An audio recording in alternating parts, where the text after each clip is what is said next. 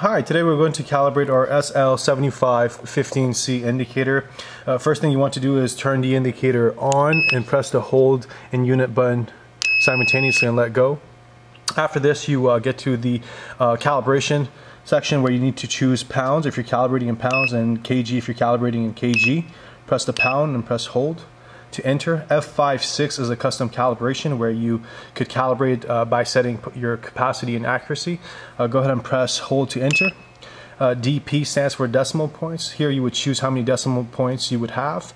We're doing whole number calibration today, so you would choose 0. But if you want to change it, you would change it with the units button. Leave it at 0 and press hold.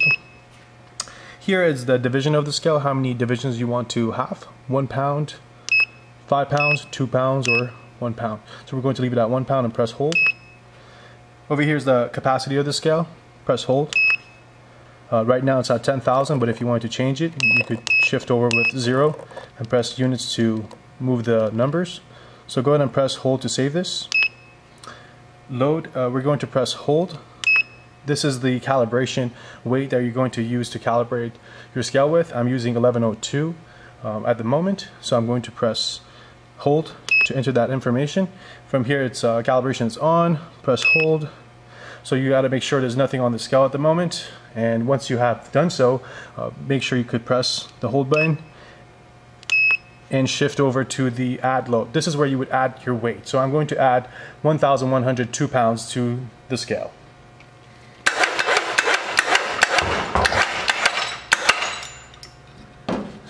Okay, very well. So you're going to press the hold button, and you'll see cal and go ahead and press hold one more time,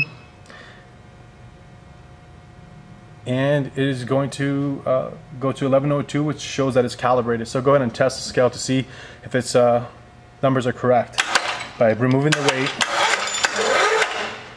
Okay, it is at 0, and then we're going to put the weight back on. Very well, it is calibrated. Thank you so much for watching our video. Take care.